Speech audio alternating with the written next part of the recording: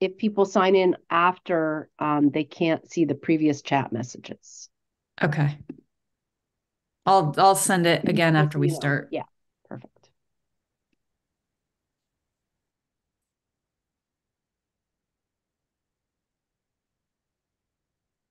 And I will take notes in our kind of general notes document, just so you know. But obviously, you're welcome to take notes too.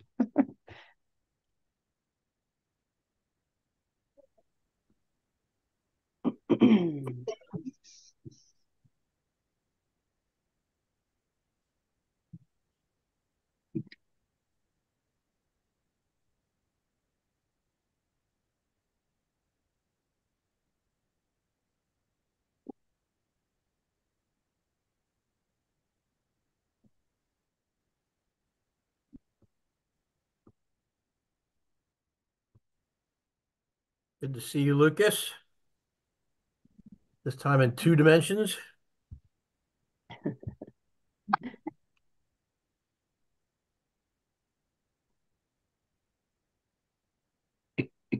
Good to see you, Bill. Glad we made it. Take my jacket off for this one. I was just in a meeting with Lucas up at the Environment Committee earlier today.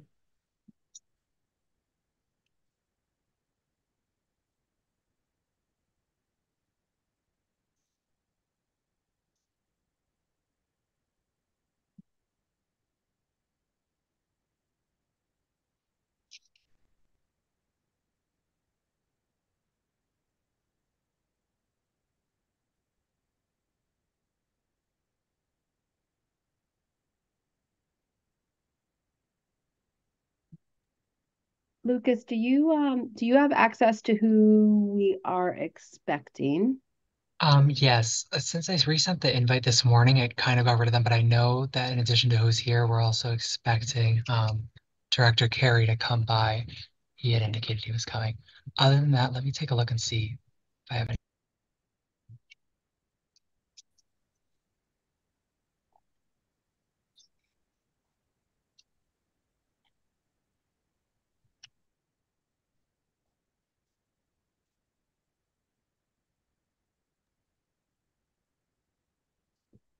Like Heather's out driving in the snow. Mhm. Yeah, I'm chasing down those feral pigs. Are you? God, that is taking just an inordinate amount of my time. No, it's like DOAG says it's all set and USDA says it doesn't. I have dozens of feral pigs running around in a town that now we can't catch them because they're smart.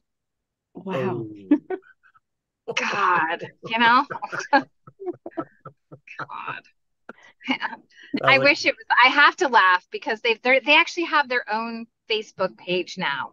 It's called the Sterling Pig Patrol. If you're ever really bored, it's just the pictures of these pigs doing things that are actually obscene are just unbelievable. It's just, oh my God. So I'm gonna go off video while I'm driving, but I wanted to, just check in and say hi. I'm gonna be here. I just won't be on video. All right. Okay. Thanks for checking in. And I'm gonna go check out the Sterling Pig Patrol now. All right, so let's get started. Our agenda today is very similar to our Yes. past Right, agendas. exactly. Um, I will put in the link to kind of our overview notes document. Tessa also added a link to the engagement document, which is going to be covered today. So there are two different links in that file in our chat box right now. Our next meeting is scheduled for Wednesday, January 24th. I do apologize. I had said that I would have our kind of recommendations report much more populated. I did get COVID and just back to work a few days ago and finding I'm exhausted. So it slowed it down, but I'm hoping to get that out early next week to everyone so that you can start to review that, that pulling together of all of the ideas that we've been discussing thus far. I believe that that's all of my intro stuff. I'm going to pass it over to Tessa and Zach. The goal today is to talk about that engaging community piece of our recommendations. And just as a reminder, this was something that came up early in our meetings in the fall. It was one of the topics that we identified as important to include and to think about and to discuss. So my hope is that we can make some recommendations around engaging the community. And then towards the end of this meeting, just touch base on any outstanding issues or thoughts that people have had regarding recommendations and what we might want to capture in those recommendations.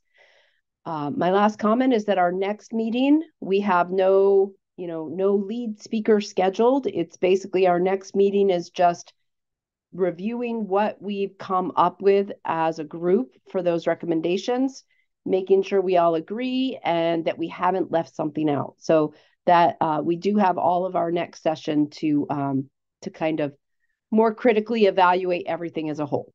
All right, with that, I'm going to turn it over to Tessa and Zach. Thanks, Jamie. First, we want to make sure that everyone has access to that document. So if you don't, raise your hand. Okay. I don't see a lot of people in there, but okay. So Zach and I met, and actually we wanted to give, you don't have it, Jamie? I actually need to request edit access. Oh, you know what? Sorry, I will switch to my other account. Okay.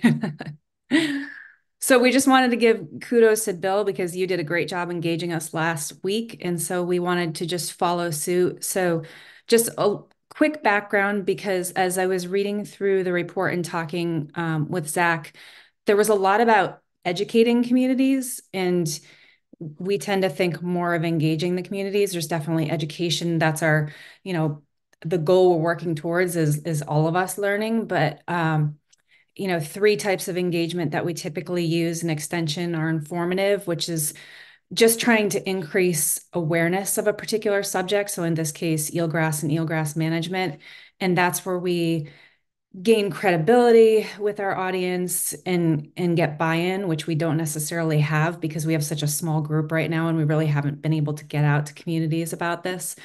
And then the second stage is then to solicit their ideas and input, which again, with just a small group, we haven't reached some key stakeholders, and we'll get to that.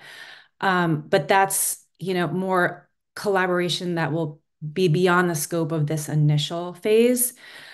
And then it's decision making, right? That's really what we're working towards, is to make sure that everyone comes to the table and they can inform the process, whether they're the ones making the decision or they're just contributing to a discussion where ultimately someone in authority will make a decision. So what we have two exercises that we wanted to go through. I'll walk us through the first, and then Zach will walk us through the second.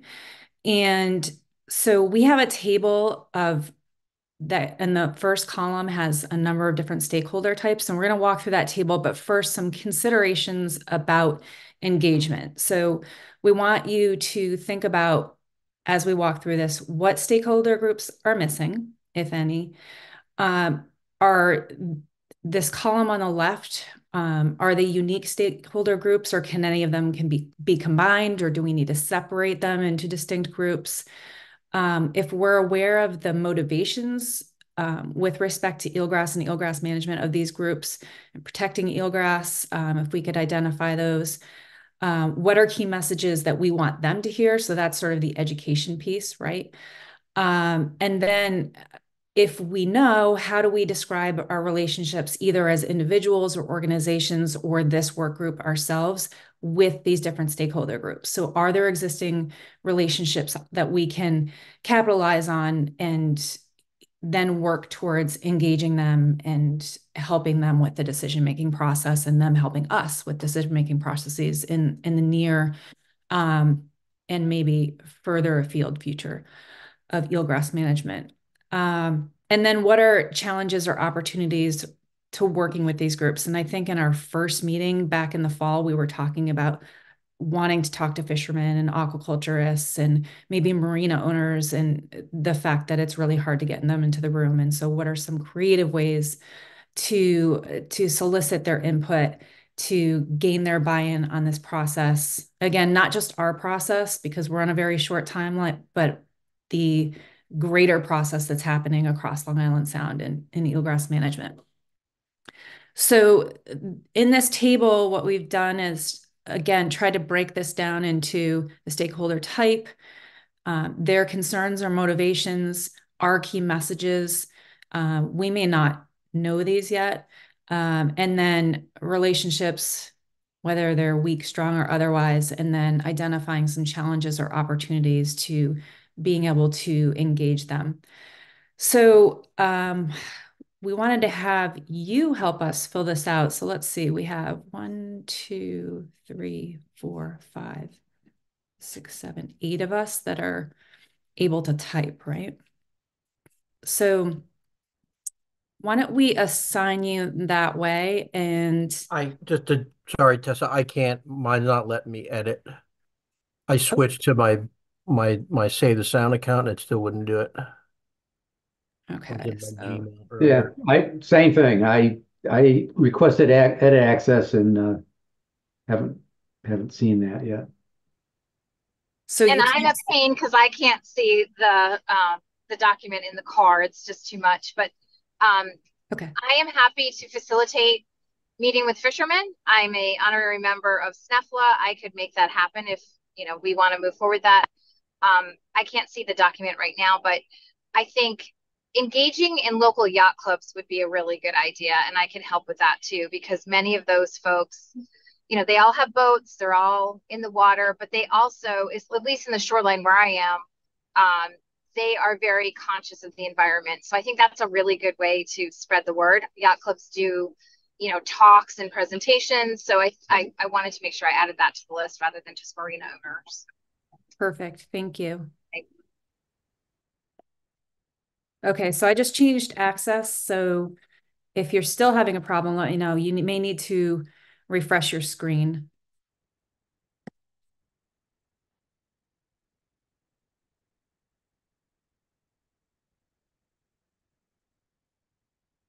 Everyone good now? Awesome. Okay, so let's see. I'm gonna go around the screen and, okay. Larry, could you tackle researchers? And Jamie, state and federal regulators? And let's see, Zach, NGOs. Kelly, could you do water quality monitoring groups? David, would you do fishermen?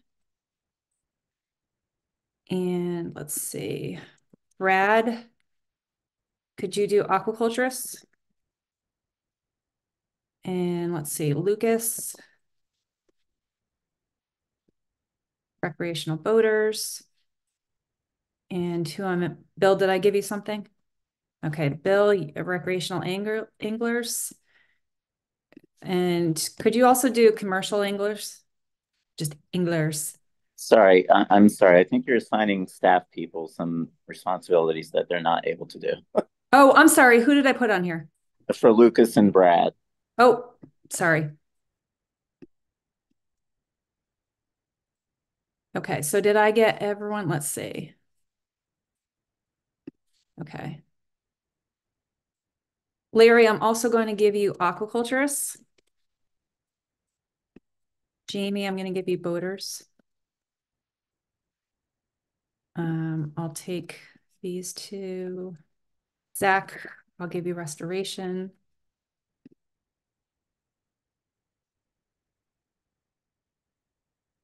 All right, so if you would just do your best to complete these, and then we'll go through them. Let's take about 5-ish minutes.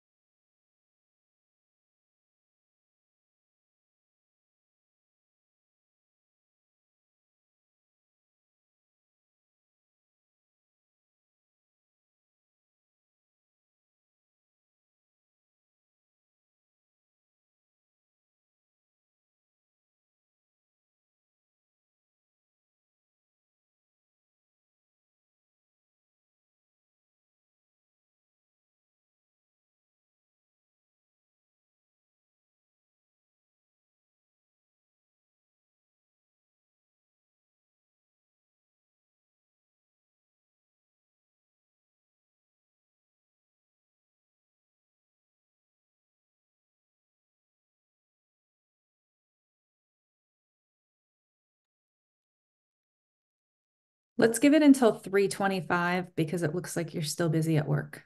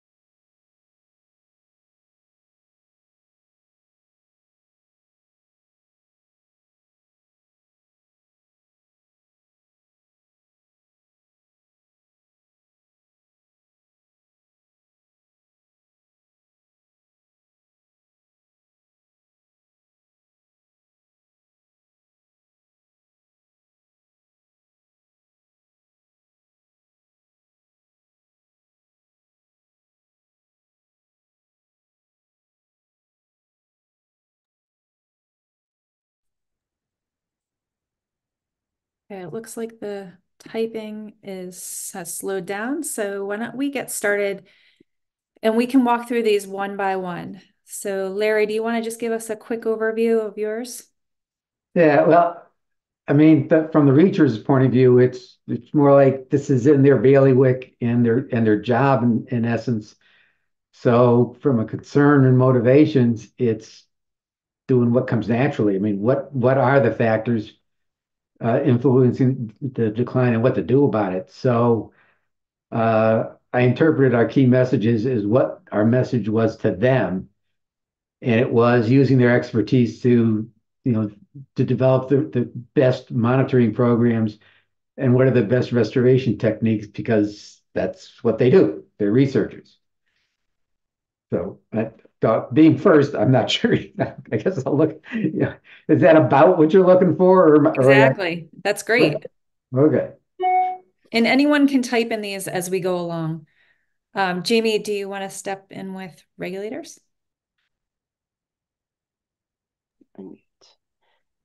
All right. So I said that, similar to researchers, this is their work area. So protection of existing eelgrass and encouraging expansion of eelgrass is one of their concerns, all within the context of existing regulations around shoreline development, navigation, shellfish, etc.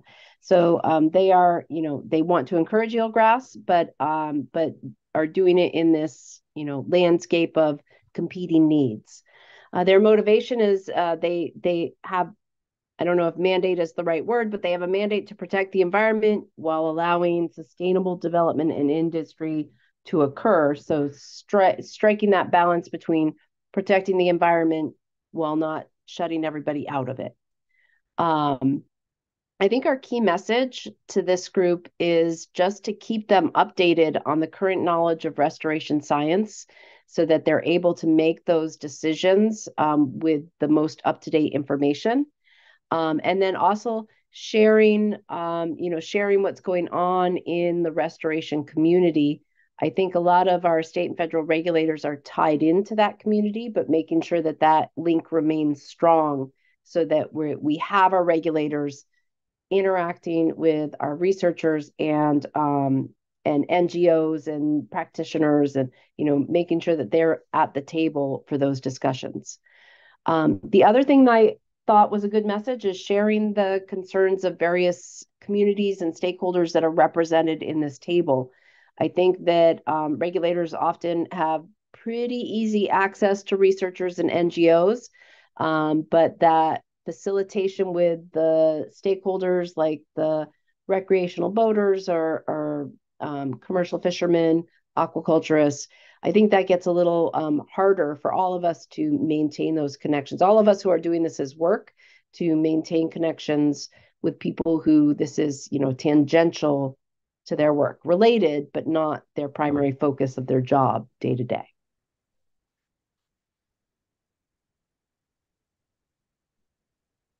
Thanks, Jamie. That was great. All right, Zach.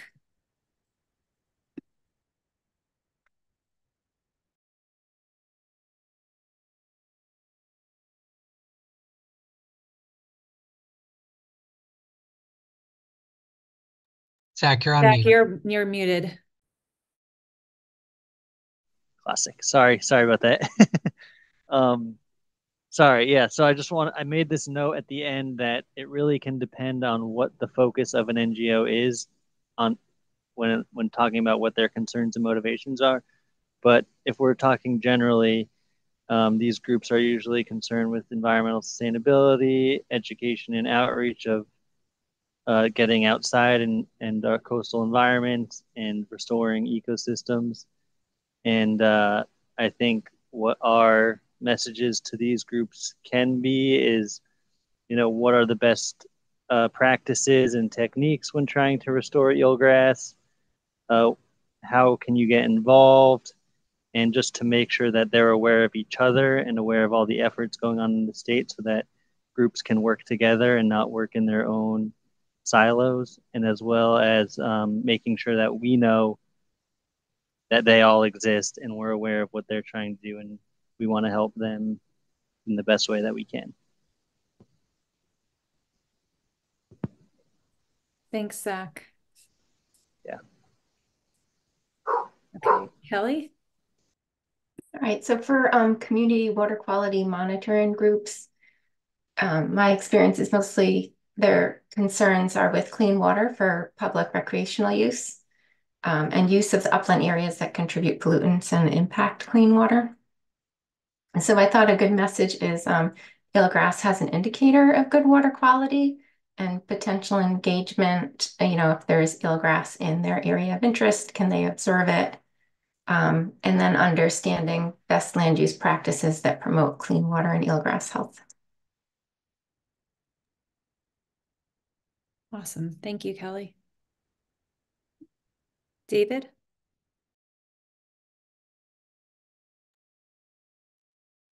I just put in the regulatory policy prohibits selfish activity within 50 feet of whatever you want to call it, a bunch of David, we can't hear you well. Can you turn up your mic, please? maybe.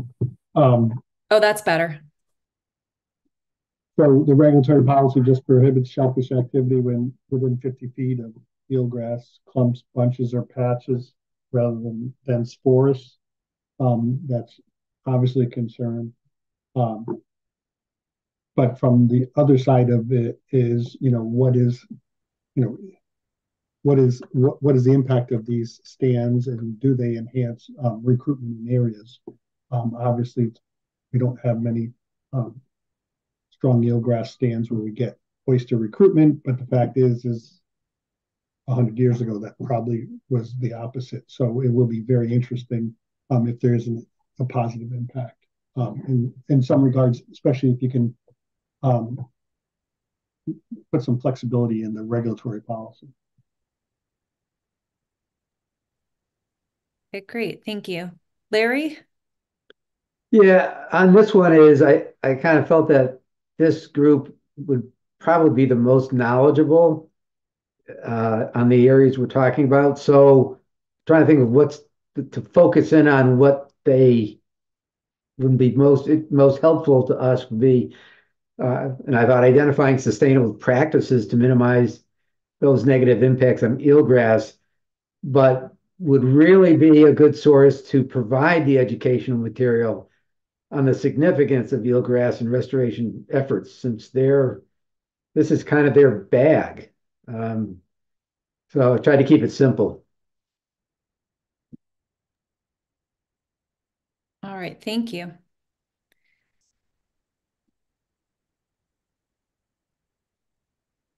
Okay, so Larry, in that case, were you thinking about people that are growing eelgrass or growing, because I actually didn't clarify that, or people that are growing other things like shellfish? Yeah, I thought it was the more the generic area, Okay. not just people that grew eelgrass per se. Okay, perfect. Thank you. Jamie?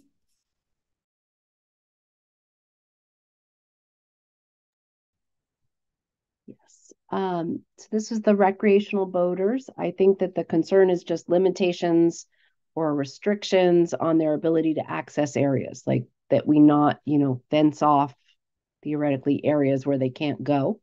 And limitations on their ability to anchor, I think would probably be a concern. In terms of motivation, I think most recreational boaters recognize that they want a, good water quality, a vibrant Long Island Sound, because they want to enjoy it recreationally. In terms of the education efforts, Fisher's Island Seagrass Management Coalition has a Look Before You Drop campaign, which I think has been pretty effective. And they have stickers and outreach material. And that seems like a good thing to encourage throughout Long Island Sound. The idea being that you don't anchor in eelgrass, you kind of look before you drop your anchor. And then also potentially informing people to the benefits of eelgrass, why it's a good thing to have, versus people saying, oh, I don't like swimming through it. I don't want, it's clogging up my engine. I don't want to deal with that. So, finding ways to perhaps encourage people to snorkel in eelgrass beds or fish in eelgrass beds as they provide benefits as well. Yeah. Thanks, Jamie. That's I added a question in how a great is question. okay, so we don't have to talk about that now, but we should, definitely answer that question of how do they measure the effectiveness of these outreach messages. I think that's one of the most challenging jobs that we have in extension too, is, we do a lot of outreach and education and, assume that there's action taken. And it's really hard to measure that. So, but it's important to do that and make sure that the action taken is actually as a result of the work that we do. Okay, Bill, you've got recreational and commercial anglers. Yeah, and I'm not sure if there's a direct motivation for eelgrass, but maybe with recreational, just the individual fishermen, not the party boats. From my experience as a recreational angler, the experience out in the Eastern Sound where it's clear and there's a nice eelgrass meadow and there's silver sides all clumped up on it, and a school of bluefish or stripers come in and people can catch those fish on a topwater plug in shallow water is really kind of one of the quintessential experiences, sport fishing experiences on the Sound. And so I think the message is the more of that type of habitat and water quality that we create, the greater the opportunity to have that experience. And then with the party boats, they have, I mean, the motivation for them obviously is having a healthy environment. So there's a lot of fish around. So there's not a lot of restrictions on bag limits and not restrictions on size limits. So they can attract a lot of customers. And I don't know the party boats, how much they actually interact with eelgrass on the Sound, but I know some of the species that they really like to go for and are right now are in decline, such as fluke, and they're going to be very restricted. I was just actually at a charter boat meeting 2 nights ago that was put on by Deep, and there was a bunch of operators there voicing several concerns. So I think the message is if we can clean up the Sound to the point where it has a lot of eelgrass meadows, you're probably going to see a lot of fish around. That's the main message. A healthy habitat means you're going to have healthy fish stocks. Awesome. Thanks, Bill. Zach? I just wanted to note that Kelly has her hand up, so if you want to make a comment, go ahead. Go ahead, Kelly. Yeah, sorry. Just takes me a minute to get to the screen, which is behind everything. I just wanted to see when we were talking about recreational boaters, motor boaters, definitely kayakers. Is that the same in the same category? We Or can not? put them in their own category. I was just wondering, or like, I mean, I guess it depends. They're probably not as damaging to the environment, depending on, the person. But also swimmers, I don't know if they would be a separate category too. Swimmers typically don't like feeling the eelgrass below them, especially swimming at low tide, and think it's like seaweed, So it gets a bad rap in swimming areas. Thanks, Kelly. I'll work that in where Okay. Jamie's got it. Yeah, I in mean, her we notes. can also get back to it later and talk about it. If you want to fill that in as we're going along, that Okay. would be great. So the next group that I have is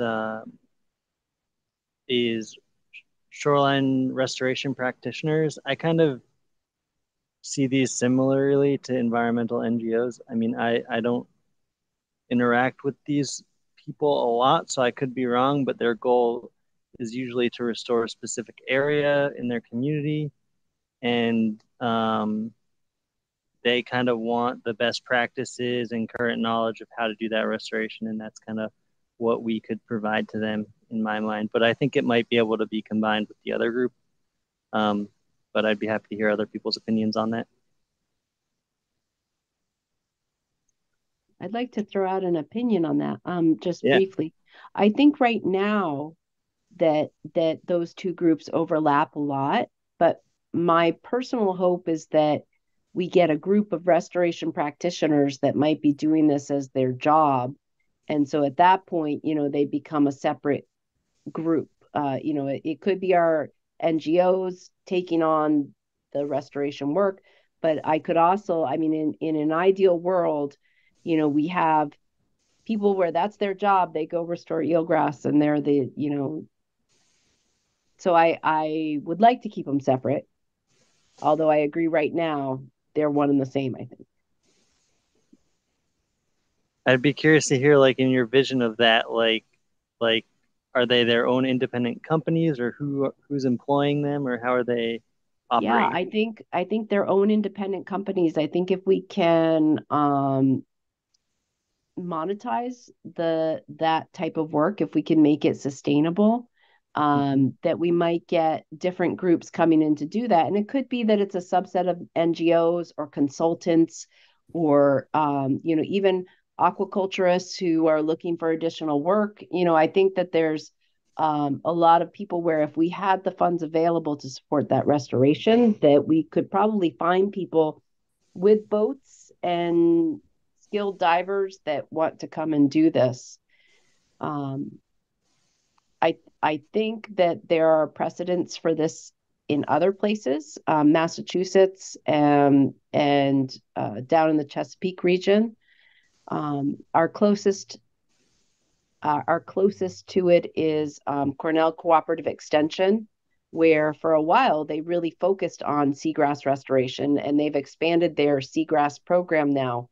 But the people who work in that unit, you go back 10 years, that's all they did was seagrass restoration. Mm-hmm. Yep. That definitely makes sense. Yeah. And then the monetization is like mitigation fund, in lieu fee funds, and our carbon credits or something along those lines, not just grant money.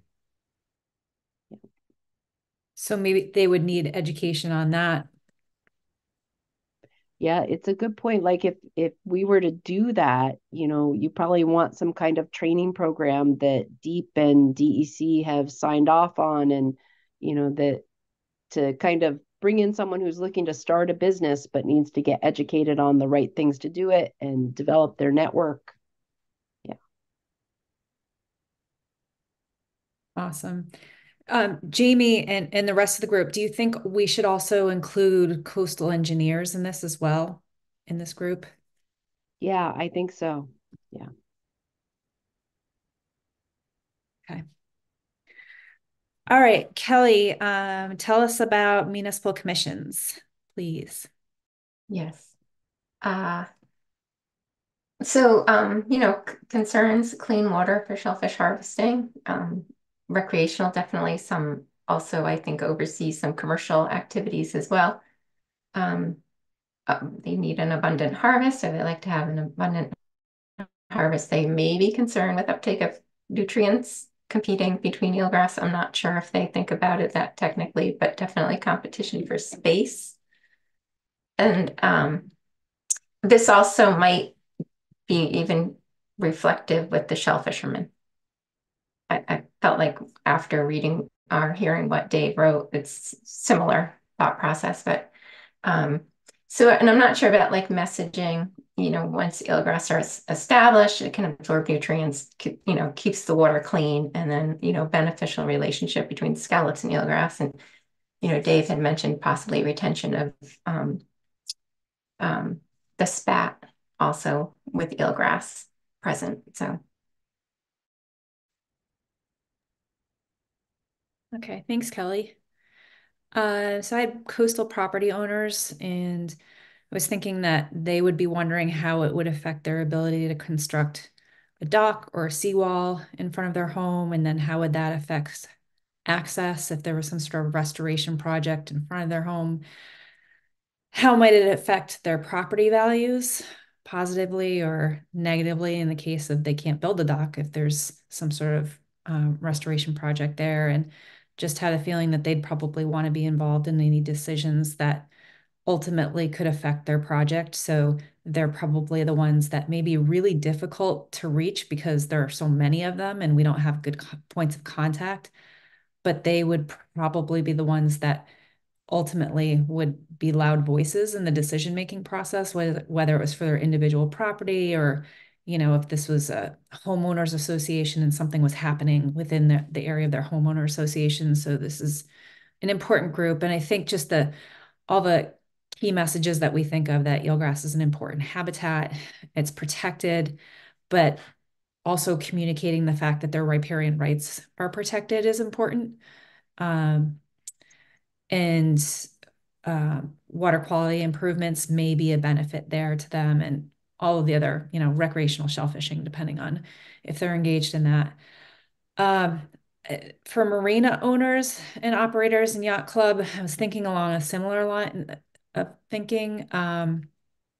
So again, it may be their ability to lengthen their dock or change their dock configuration or install moorings, and that's going to affect their property values, whether they can do those activities or not. And they probably also want to be involved in the decision-making processes, especially since it's going to affect their business. And the same sort of messages, but I think I'm not sure. I have to think more about the benefits to them. I really wasn't able to crack that nut. But I think these are important places where we could potentially get messages to broader groups. So there are a lot of people that are wealthy, not wealthy, diverse demographics that are either members of yacht clubs or have their boat there, or visitors that come to these places, and we could be talking to them about a variety of topics, including eelgrass habitat and management. There are also lots of pump out boats, that transit these facilities. So I think, there could be standalone messaging, signage at these sites, the potential for outreach presentations to big groups. A lot of the marinas have newsletters or email groups too. So I feel like this is one group where we don't have a lot of strong connections, but there's huge potential in terms of reaching big audiences. Yeah, I have a question. Sure.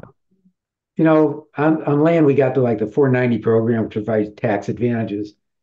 And I was thinking, is there something, for coastal owners, even though they don't own the land on which the eelgrass grows, but they control access to it and, docking and, boating and that kind of stuff. Is there some construct that would aid in the restoration process that could warrant some tax abatement for coastal owners? Just asking. Don't know the answer, but I'll put it in there. Do you want me to call the Connecticut Conference of Municipalities now or later? Immediate action item. Well, that's a state, the 490 is a state program. It's not a local program. So right, no. And they did do that for the shellfishermen. So now shellfish leases that are taxable are taxed at a farmer rate. Right, yeah.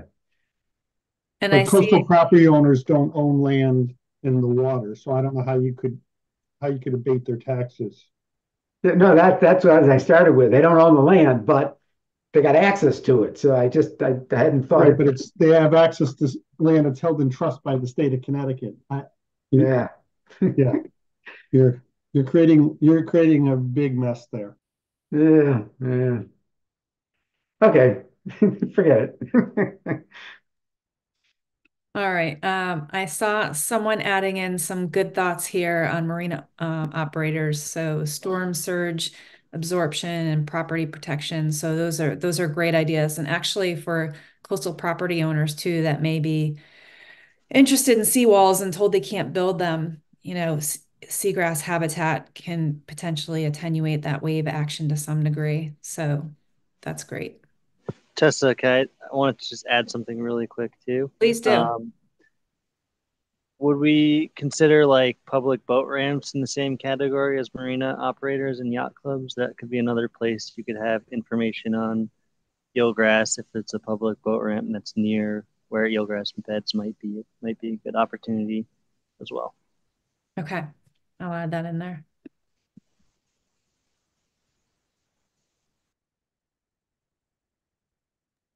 Oh, I'd have to look into this too, because I know we've done like outreach at the public boat launches for invasives, not tracking the weeds to another pond and such.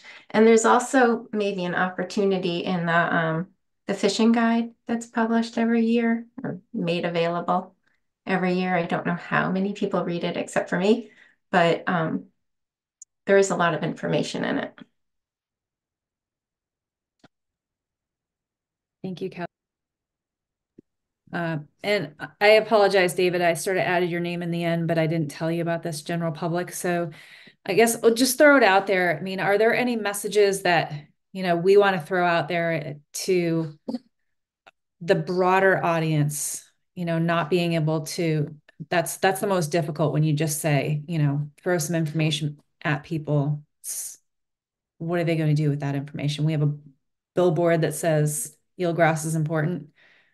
I mean, are there other groups that So want to reach? yeah, well, like a lot of the state parks, well, not all of them, but Hammonasset, for instance, has a nature center, which can be a messaging center.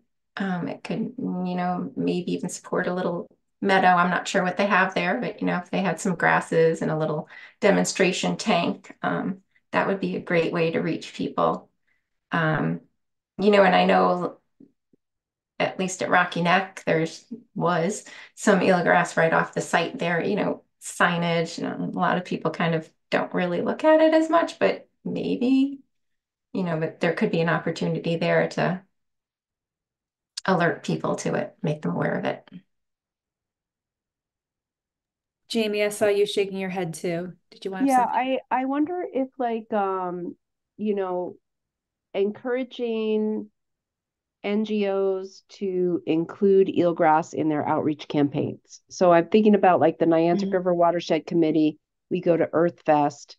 We do talk about eelgrass because we care about it, but it like providing almost like material or information that NGOs could take and put at their tables when they're at events or even potentially small activities that they could do, just educating the people that are out there reaching communities at that level. So that might be another way to get the general public, without having to go to the general public directly, but providing a package, a media package for eelgrass.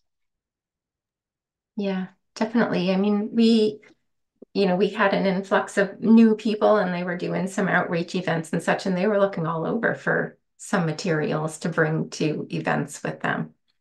So if something's available, then we grab it. Yeah. I don't know of anything specific for eelgrass. Yeah. The 4-H, the state 4-H program is always looking for activities, not only for their campers, but they work through public libraries and have activities and kits that they give to the communities. Kids can do those kits and they're at age level too. So that's something to think about in the future as well.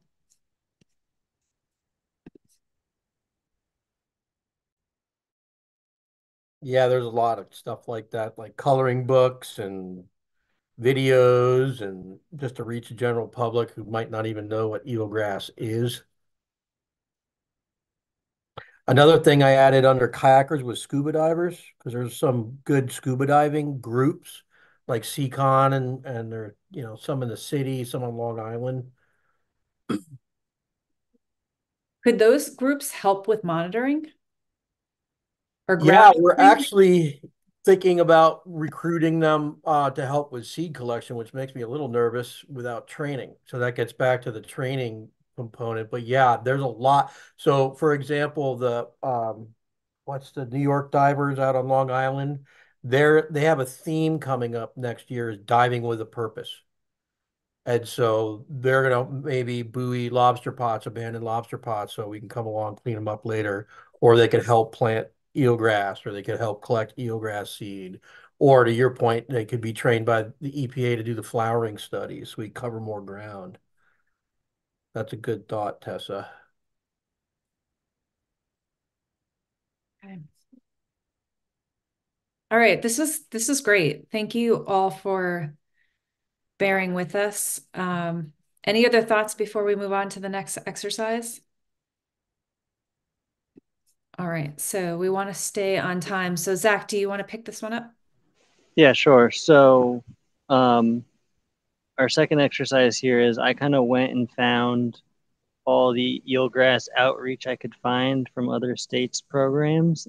And we just want you to take a few minutes, maybe we'll do 5 minutes to look at some of the links I provided there. And then we'll have each person give a brief overview of what they think the goal of that program is in the public engagement process, what they like or don't like about it, and then what tools do these programs have that we might be able to use in Connecticut. So I can just go through it, but there are parentheses with your name. So Jamie, you're looking at Long Island. Bill, you're going to look at Fisher's Island. Larry, Nova Scotia, and the link's right there. Kelly, Long Island Sound Eelgrass Story Map.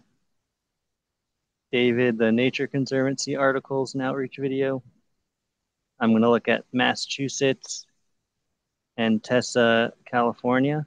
These are just ones I found when Googling, so there might be more. We can talk about that at the end if there's any that are missing here that you think we should discuss. And then at the bottom there, so some people have to repeat, these are stakeholder-driven plans. They might not be related to eelgrass directly, but it's just kind of a plan for public participation in a process. So I thought they'd be worth discussing as well. So Jamie, you can look at the Long Island Sound Blue Plan, and Tessa, the Shellfish Initiative. So let's maybe get back at 4:05 and we can go through and discuss these things.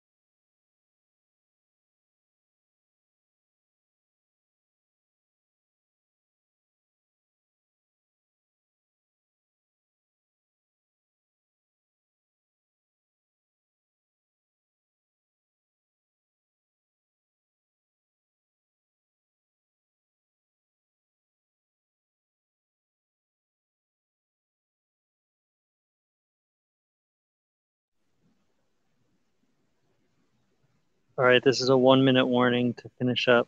Any thoughts? And then we're going to start discussing.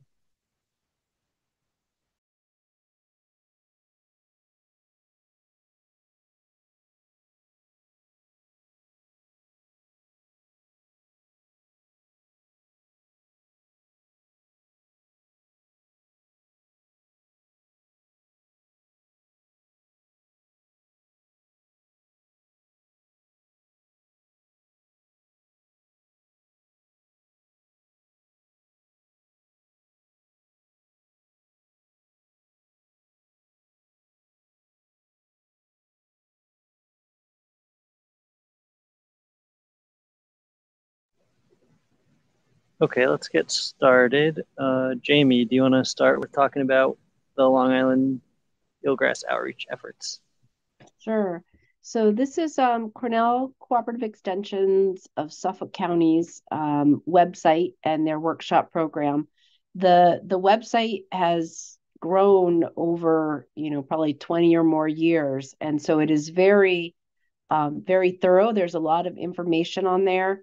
I know that they have a communications person that works on their website. And so it's a pretty good website in terms of being approachable and easy to use and interesting. I think it's a great resource, like a great model for what a Long Island Sound eelgrass website could look like. And I actually wonder if maybe there's the potential for getting Cornell Cooperative Extension to make it a Long Island Sound wide eelgrass website versus just a Long Island eelgrass website. They have worked in Connecticut, so it's not as though they never come over to Connecticut. In fact, they were just here last fall with us, and I think they've worked with Bill. So I think it's a great resource. The Marine Meadows Workshop, this is the program where they have, they bring in the community to help weave eelgrass. So this happens on land. Participants come and take adult eelgrass plants, weave them into burlap discs, and then that's the community, the Meadows Workshop part of it. There's some education that happens in that. And this is capitalizing on, engagement with the community to help prep that eelgrass for transplant. And then Cornell's divers go off and transplant it, usually the next day. Again, great model for getting communities involved in restoration. You typically get 40 or so people attending those, 10 to 40 people attending those workshops. And it's an outreach experience. It's not just come and do work. There's also some education that goes on, usually some takeaways, stickers or bags or things that you get at those events. Again, a great model for engaging community members in restoration while also getting that help. I think Save the Sound has done this with the gluing seeds onto clams as well. I think you may have gotten some community members involved. So I think that they are an excellent template for how to engage with the community. And I think that they have thought a lot about how to engage with the community. So they're a good resource to kind of build out programs in the future. Great. Bill, do you want to talk about the Fishers Island website? Yeah, it looks really good. Very readable. It's not too technical. So it's a nice cartoon sort of, a lot of nice, really round graphics and great photographs. Very attractive to just somebody who may not be familiar with eelgrass. It's a great intro. It has a nice little history section about the wasting disease, and then bringing it up. It's got a great picture of Jamie actually on one of her webinars. So it has it's got, current events. What are we doing? It's got their plans, and it's not really a restoration website. So I was really pleased, and I hadn't seen this before. They are noting the fact that around Fishers Island is sort of the stronghold of eelgrass and Long Island Sound. And so if we're going to get seeds for restoration, they specifically mentioned that. So their role as almost a sanctuary to grow out from with some of these techniques we've been talking about on this task force.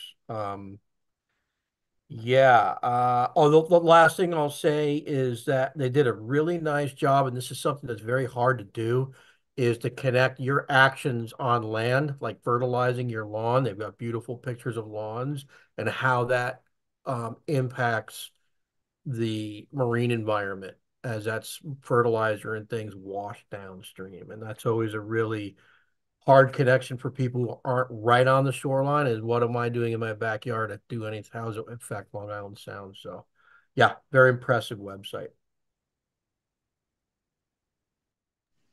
Great. All right, Larry, Nova Scotia. Well, not an impressive website. I mean, it was pretty, but it's a new program. They've really done a small amount of restoration. They've come to the conclusion that manual planting isn't a really good approach. And gee, we'll look at something later. The one thing I thought was interesting was that whole section on what they called their blue carbon program, which to me was a catchy phrase that I hadn't heard before. And I do think that's something that we can relate to because most people understand that in terms of the overall climate. It may be something we ought to put a little bit more emphasis on. So they had some good thoughts and some action plans, no results, but action plans on how to address that. And I thought the packaging of that part of it was pretty good. Okay, great. Yeah, I mean, I just wanted to put everything out there. I'm not saying any of this is good or bad. I just wanted to have stuff out there for discussion. So that's good. All right, Kelly, do you want to talk about the Long Island Sound Study Eelgrass story map? So I like this story map. It's nice. It starts with a video, like you're swimming over the eelgrass meadow. It's nice, and so it gets you engaged, and then it goes through like the background and impacts, climate change, information on the Long Island Sound Study ecosystem targets, monitoring, restoration. Has a lot of nice pictures and graphics. There's tools to compare, climate change, you're going to warmer temperature, how the temperature is what's it going to become. The widget you can slide back and forth. It does that with some of the mapping as well. It's really nice providing a lot of this upfront information about the Long Island Sound Studies ecosystem targets, efforts like monitoring groups and efforts for restoration. It gets a little deeper that you can click on PDFs if you really wanted to get details, like when they talk about blue carbon, you can get into that plan. There's a couple other links if you really wanted to get into more information. And then there's also like 3 focus areas, which was nice. So by the map and the focus areas are lined up on the sidebar, and you can click on that and you can go in and then learn more about those focus areas. So I like it. It leaves off with what you can do, but that part is not quite as well developed as far as making the connections between just between like the resident, the everyday person in the watershed, how their activities impact the eelgrass survival, and then what you can do. So that could use a little more work, but I like it, and it's Long Island Sound. It's relevant to what we're doing. All right, thank you. All right, David, do you want to talk about the Nature Conservancy articles? But I will. So everyone should read it on. I'm a little biased and not objective, but again, when a nonprofit, it talks about nitrogen, but then alludes to, warming waters impacting eelgrass, I find that to be very misleading. Long Island has had a historical nitrogen problem that they haven't addressed from failing septic systems, thousands of them. And it's the same situation Connecticut has in East Lyme and Old Saybrook, where at one point we had court orders. Now we've declined those. Just last year, East Lyme voted not to sewer 3 densely packed communities on the shoreline that impact the water there. Old Saybrook is spending huge amounts of money evaluating every property. What people don't understand is those improvements to those properties are, in most cases, the minimum that can be done and nowhere near the standard that's required. So after you do the extensive study, you still end up with cumulatively poor water quality. So it does bother me when we get away from the fact that, nitrogen is the problem. In Connecticut, I said it before on these calls, in Stonington and Groton, we had very little eelgrass back in the 2000. In that time frame, DEP in those towns have upgraded those sewage treatment plants. In Stonington, it's 3 plants, and that has had a huge positive impact on the eelgrass recovery there in a short amount of time. In addition to the potentially the shellfish commercial population doubling, so those 2 things have had this huge positive impact, and I find it very difficult to believe that water temperatures are so significantly different in Long Island and in Groton and Stonington that that our water temperatures aren't harming the eelgrass recovery there, yet they are in Long Island Sound. I don't believe that. It's still nitrogen. It's always been nitrogen. So then you get down to Virginia, and I apologize. They've done a lot of seed gathering and seed planting. I didn't see where maybe at the end, but I missed where there was a measurement of the success of all that. But they have a huge initiative which is what we're working towards. But the question is it a positive initiative or not? I don't know, and I think it takes more than a 5-year period to make that assessment too.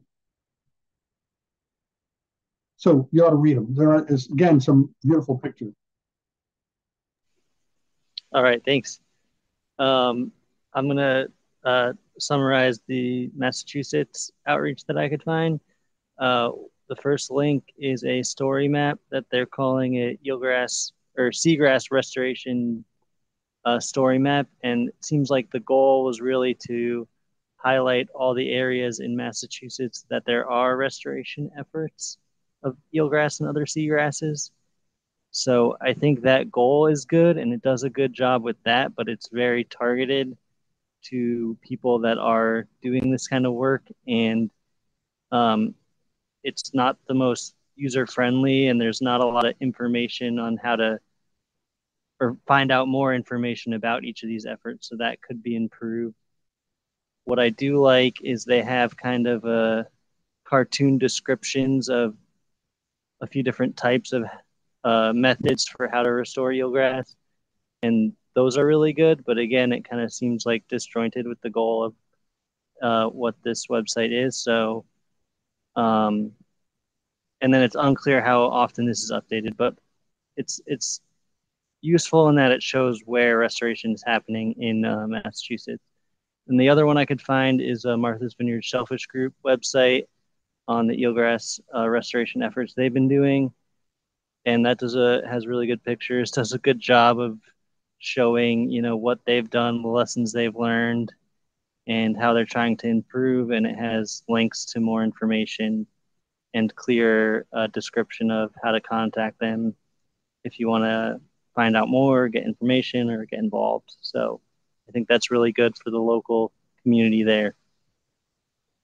Yeah, that's all I got. So Tessa, do you want to take the next one? Sure. So I actually loved this website. This is a small project in Newport Bay in California, and it's run by a county baykeeper. Their website begins with a statement: without strong support, public support, blah, blah, blah, blah, blah, that, any efforts will lag behind those of other coastal ecosystems. And they're, right away have a get involved link. So they first got funding to do restoration and quickly sort of switched gears and wrote grants for public education and research. And that really shifted their work so that their partners were doing more of the restoration, and they were working with community groups. So they had over 3,000 community members in this small geographic area and students involved. They kind of boasted that they planted a third of an acre and they got a whole acre via Mother Nature over a short period of time, which is not a lot, but they were, again, focused on public outreach and engagement on the importance of eelgrass and used it as a means to engage other people about important environmental issues in the bay because there's very poor water quality there. And with the research funding, they were testing 3 restoration methods, bundling, transplanting eelgrass remotely with frames, and then buoy deployed seeding. So they worked with these communities to test these methods, and then the partners basically implemented the ones that worked the best. And they had hands-on activities at a nature center, again, community volunteers that were working out in the field. And they created a few outreach videos and some key messages that they have on their website and that I've used in different events. So nice small effort.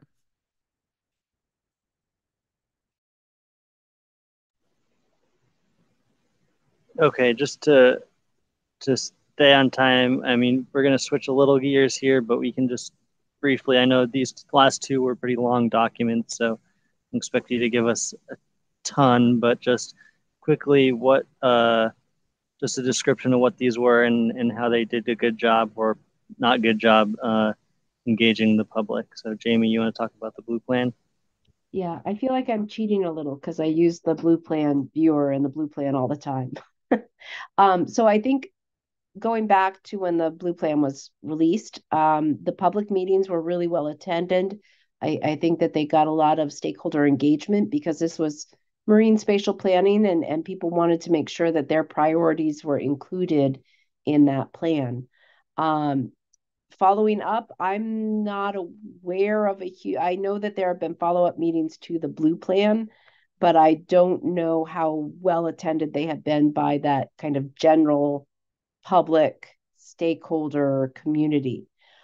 They do have a map viewer. That's what I use often. My impression is that probably a casual user just scrolling around the web is not going to get into that too deeply. So I don't think it's just for, your social media streams, for example. But I think it's a great resource for school students looking for more information, for interested community members who are looking for more concrete information. I feel like it's relatively easy to use. I feel like I'm a little biased again because I do use it often. And so it probably is harder than I think it is. But it's a great resource. And I think I don't know if I put this in here, but perhaps my suggestion was that perhaps outreach efforts related to seagrass could highlight how that map viewer could be used as a resource. Both for looking at the location of beds and how it interacts with their interests, whether that's scuba diving or boating or fishing or whatever. The last thing I will just say briefly is I'm not sure how often those layers are updated, and I just added a comment about that in there. In the essence of time, I'll pass it off to Tessa. Just really quick on that, they're supposed to be updated on the go. So I'm on a steering committee, so we meet like once a quarter with DEEP, and you were absolutely right. There's not a lot without the steering of the Nature Conservancy that was really good at bringing stakeholders in, and the NOAA person. It's out there, but not updated as frequently as it should be. All right, go ahead, Tessa. Okay, well, I'm extremely biased on this one, but I'll just say, because I was involved in facilitating it, I think that right off the bat, I can say that those of us who facilitated this could have written the plan without meeting with anyone, but we would have had limited buy-in, maybe no buy-in and no implementation. And that's really where we found the sweet spot to be, was having public meetings and workshops. And at every one, we had sort of a different type or different way of engaging people. So it was, you come to the table and list all your complaints or opportunities. And then we broke it down into sectors. What's your interest area? Is it commercial or recreational shellfishing or reef building or whatever it may be? And so over a couple of years, we met time and time again. We did polling with computer remotes and, sticky notes, just any way we could to, again, engage the audiences.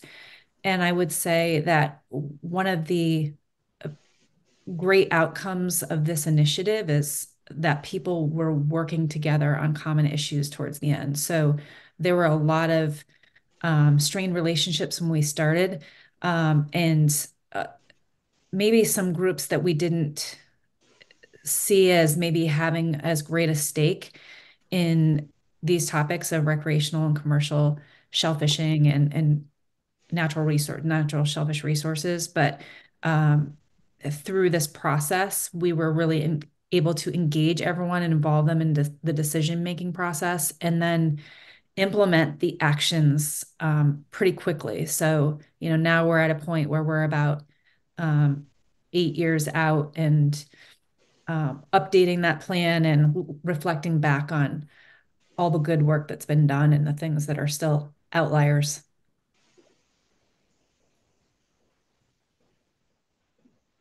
All right, so we don't have a ton of time left. I don't know if Jamie, you want to take it back, or Tessa, you want to try to fit in the last little question we had here? I say let's try to fit it in, and Okay. our next meeting we can discuss kind of overviews of all of this stuff. But let's try and squeeze it in our last 5 minutes.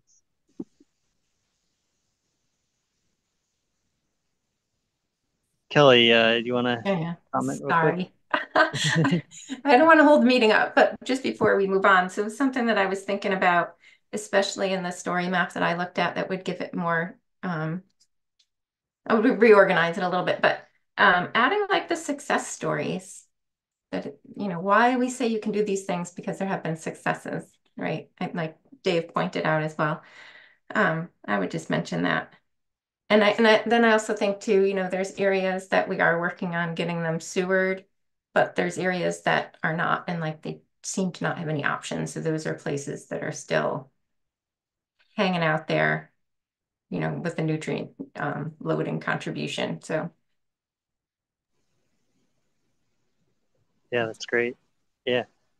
So the last kind of question that Tessa and I wanted to ask you all to think about is a time that you might have been involved in a major state or regional initiative in which public engagement efforts went wrong or were non-existent. Do you want to share that and how we might be able to avoid those pitfalls in this effort? Well, I got one. Hi, you may have heard about the data center project in Groton. I was a neutral moderator, I guess, on it, and watching the developer make a number of mistakes. So he went after what I would call the business stakeholders in the community, the unions, the tradesmen, et cetera, et cetera. Totally ignored the conservation community, who then wiped them out. So I guess the lesson learned is, you got to be real careful. Sometimes what you don't see as a stakeholder happens to be the overriding stakeholder that drives the issue. So that would be the one lesson I learned from watching that little debacle.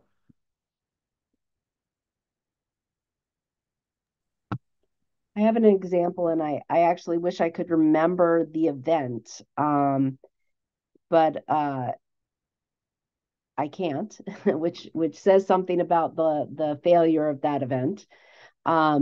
It was supposed to bring together stakeholders from southeastern Connecticut. I think there were like 6 people in the room. And it came down to not enough advertising and not enough lead time. I think it was thrown together at kind of the last minute. I felt like I only had maybe 2 or 3 weeks notice. So yes, we need to get these things done because, there are expectations from funders or people who need reports, but that lead time and getting it on people's schedule and getting the news out there are all important pieces.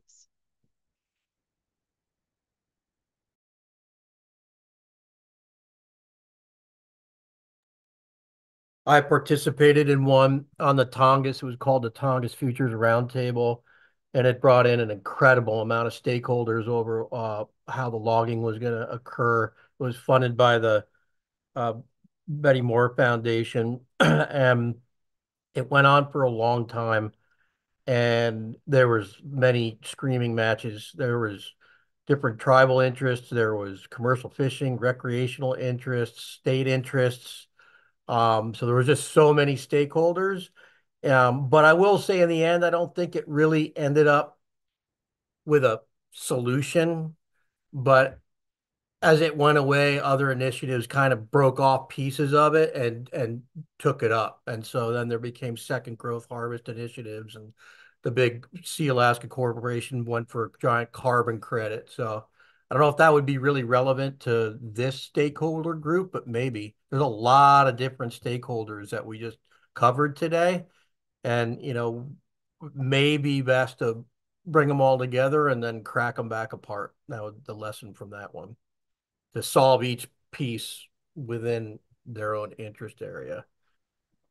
Yeah, along those same lines, something we did with the reserve meetings and that we picked up from like town meetings in Ledyard is putting a time limit on people's ability to talk. I've been to some stakeholder meetings where someone gets the floor and it's like a congressional filibuster or whatever they call it, where they just talk and talk and talk and you can't stop them. So I think setting that time limit has been very effective to allow multiple stakeholders to say something. Yeah. And Jamie, I'll just add something that's the opposite of that is allowing space for silence for people to think. And one of the biggest mistakes I ever did is I introduced an open-ended question, and a farmer said, well, this is an awkward silence. Can we move on? And I was like, oh, okay. And really, no one said anything. And I didn't wait long enough. And someone came and pulled me aside afterward and said, I wish you would have waited because I wanted to say something. And, we kind of lost the audience where that person could have said something and someone else could have said, oh, me too. Right. So that awkward silence can be really important. Yeah. And I think there's that balance between, allowing the space for silence, limiting people's information. But I think it gets back to Bill's suggestion of bringing people together and then breaking them apart. So providing those follow-up opportunities to have longer conversations is also important. You can't always say what you need to say in 3 minutes. And so being open to following up with people is also important.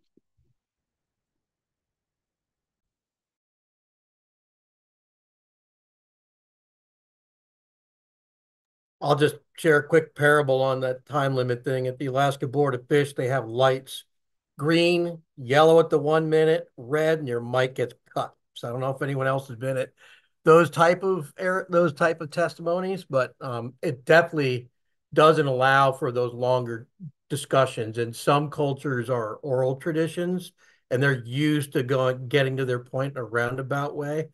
So yeah, creating some kind of space like an offshoot for those deeper conversations is really, I think, really important to getting at the point. Well, that's all we had for you, and we're at time. So thanks for doing such a great job. And thank you guys for facilitating. I thought that was very effective. It was interesting thoughts and discussions. All right, so our next meeting is coming up. I've forgotten the date already, but I think it's on our calendars, hopefully. And I will be sending out some notice when our draft is more fully fleshed out for the recommendations. All right, guys, have a good weekend. Thank you. Thanks, Tessa and Zach. Thank you. Bye. Have a great weekend.